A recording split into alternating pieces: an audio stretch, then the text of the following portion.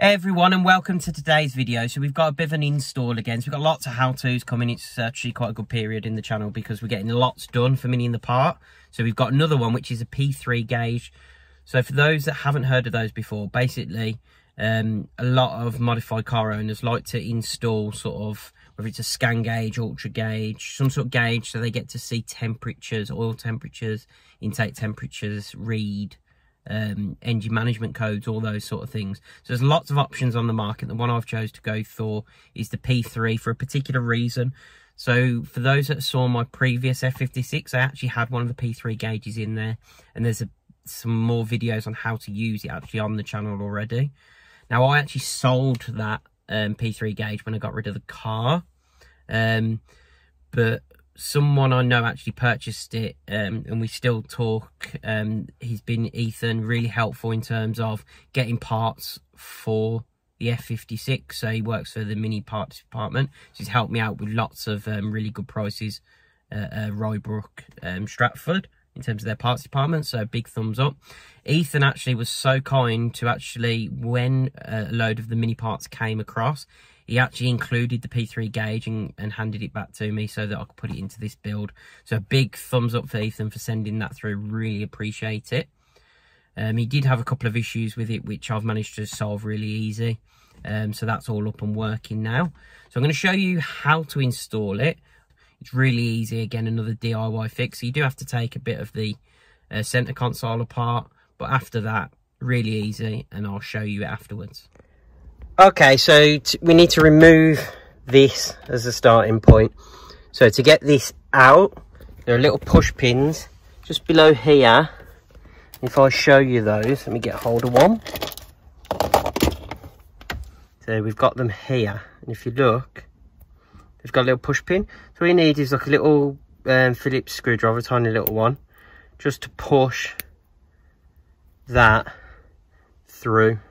So those are located under there, one that side and one that side. So if we go down now, see I've just removed those. So we just push that centre of that pin in and they pull out. Then up here, we need to get this plastic grill off. Now, some cars with HK have a speaker under there, but again, this just lifts out. So what you need to do is get a plastic trim tool, push it down underneath. Now mine was already lifted out, so you might need a little bit of force and just work your way around, maybe a couple of those to get that out. And the reason why is it's quite difficult to show, but here where my finger is, there is a little clip. Basically it hooks on at the top of here, and to release it you have to push a little screwdriver through that bit at the top.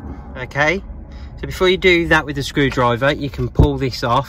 Now the first time you take this off, it's really tricky, but as long as you've undone those two little pegs, you can put that out of the way so it stays safe and doesn't get damaged. Then like I said, you need to, up here, push down like this, and at the same time I've got the camera, so it's a bit tricky, but then pull outwards like this, and you can see that's released that top clip.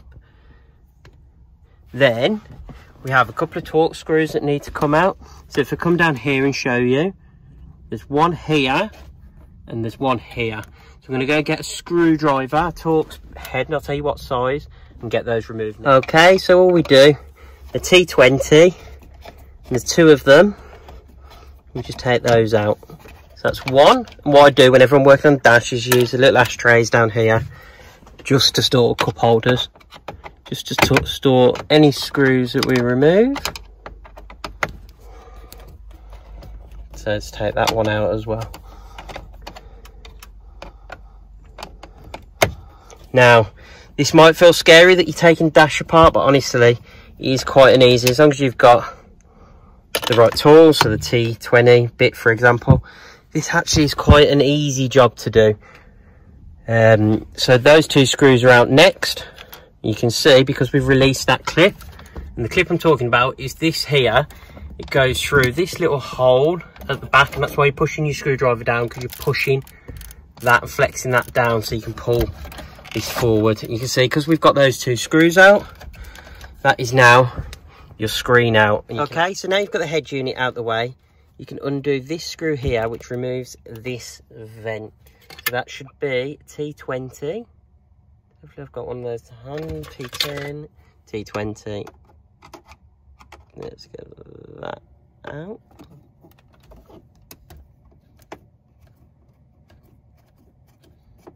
Right. And just switch to fingers so I don't drop that down the back of the dash, because there's nothing more annoying.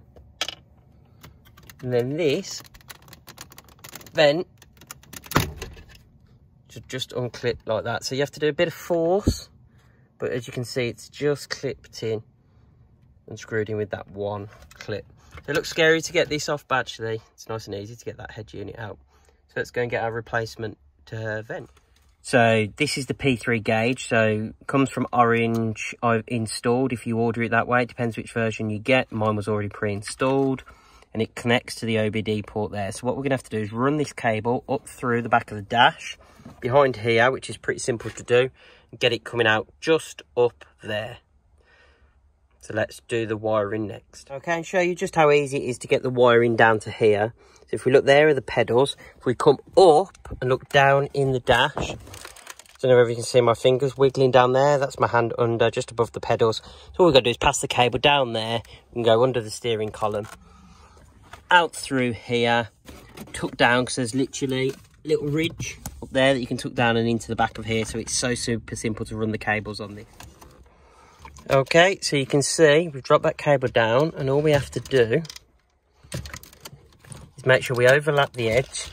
We push it back into place so that this here lines up here. If you look, we sort of come in at this sort of angle. We have to make sure this hooks on over the edge of this bit here. So I'm going to do that with two hands and then show you the finished article. Okay, so you can see we've got that pushed in. So there's two little pins here and here on this bit of the dash that you push that into. You can see we've now got that ready to put our T20 back. So I'm going to whack that T20 back in. You can see our grill still works in terms of ability here, so that's good. Then when that powers up, that will display nicely. So then we just need to reverse the steps to put this screen back in.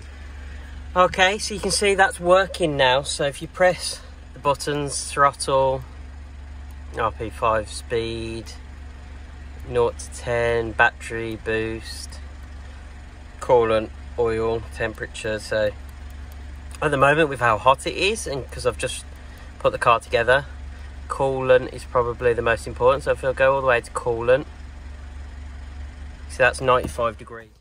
Okay, so that was a super easy install. So there's a couple of videos on the channel already on how to use the P3 gauge. So I'll link those in the description below. It's so useful for being able to view things like your intake temperatures, etc. So I'm going to flip the camera around now and just show you that on. Okay, so if you see the little dial there, you obviously can see that it's 50 degrees C. And if we press the button on the right, we can flick through. So it's going to show me coolant temperature, 53 degrees. Oil temps, they're coming out at 38. Air inlet temps, 28 degrees. Ignition. And you can see you've got lots of different options. Now, I know one of the observations I've seen with people when they install the P3 gauge. So if you look from where I'm looking, it's quite difficult to see it hidden over there. Sometimes the steering wheel gets in the way, but I think if you get the angles right, and for me, it's just for a quick glance. I'm not always going to be staring at it while I'm driving. I think it's really good because it integrates nicely. It's not like you've got a big dial stuck anywhere, and the fact it's mounted into that air vent for me is such a really nice touch. And you can see nice OEM finish, and it looks like it's meant to be there, especially the fact it's lit up orange, just like the lights on the dashboard as well. So that was a super easy install video. So if you found that useful, please hit that thumbs up button and hit the subscribe button and notification bell so you get alerts every time we upload content for the F56. Thanks for watching, and we'll see you in the next video.